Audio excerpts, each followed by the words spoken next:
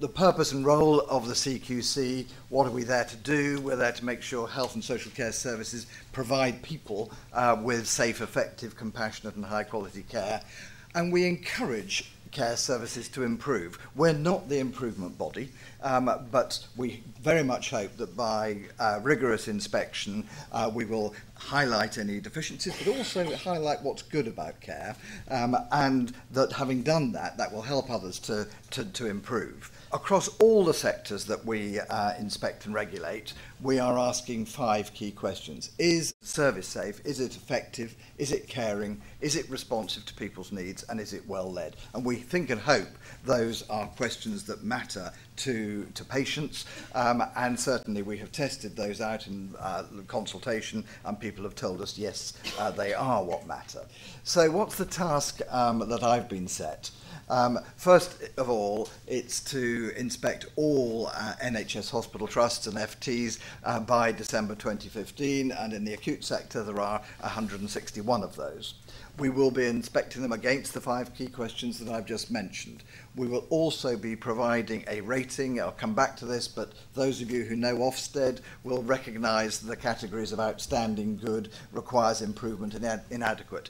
By the way, why do we have 4, not 5 categories? If you have a category in the middle of adequate, everybody opts for that category. And so it's very important not to do that. And why do we not have a category called satisfactory? Because if that was the category rather than requires improvement, people are happy to coast along in that. The general approach is 3 phases: a preparation phase, a site visit phase, and report. And they are all important. And it's not just about the site visit, although that's perhaps the one that gets the most attention. The preparation phase, which starts at least a couple of months before we go on site, involves developing getting as much information in as we can about a trust. And there's a lot of information out there, particularly in the acute sector.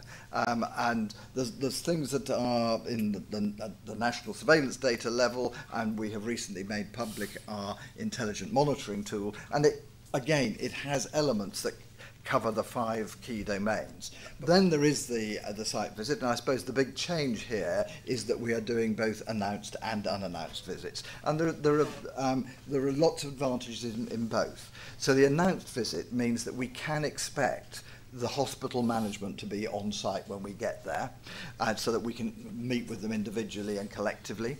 We can expect to set up focus groups with doctors, nurses, allied health professionals and others to hear their views on what's going on. And we're finding that the junior doctor focus groups are very revealing, because the junior doctors are quite prepared to say how it is, and they haven't developed such institutional loyalty that they won't say how it is. And by the way, they can benchmark against other places. They can say, this is the best hospital in this neighbourhood. I've worked in all of them, and so that's very good. But the others are very valuable as well. Then the unannounced visit comes a week or 2 later, whenever we choose to go, and we won't tell people when it's going to be, so that we can pick up on any other issues at that point.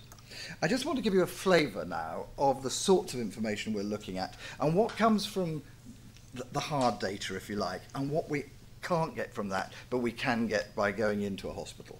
We know a lot of information about safety, never events, serious incidents, infections, the safety thermometer, certain items out of the staff survey that all tell us about safety. But none of that actually says, is this a safe environment? Is the equipment safe? The handling of medicine safe?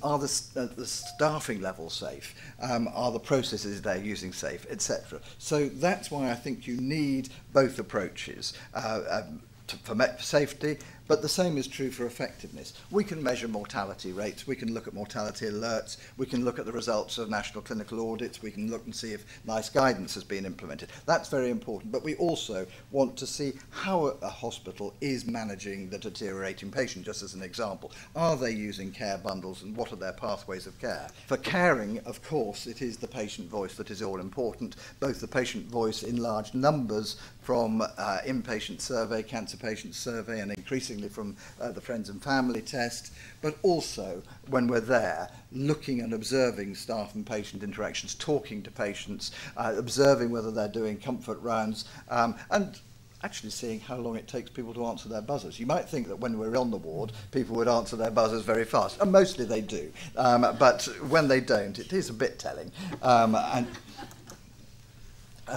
The responsiveness, and this is sometimes quite difficult for people to get their heads around. What we mean by responsiveness is not the sort of direct human-to-human caring, which is in the previous domain, but is the organisation geared up to meet the needs of patients. And there are the waiting time standards and whether operations are cancelled. That is very important, and sometimes the complaints say about outpatients. They might say, you know, how often did I find that my notes weren't there when I went to outpatients. Now, all of that is the hospital, the institution, not being responsive to the needs of patients.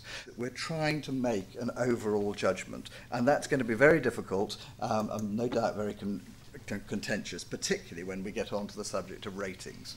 So I'm going to end there by saying we are going through a radical change. Quality is genuinely at the heart of everything we're doing, but sort of message out to all of you, please help us to shape this programme and do join our inspection teams. Thank you very much.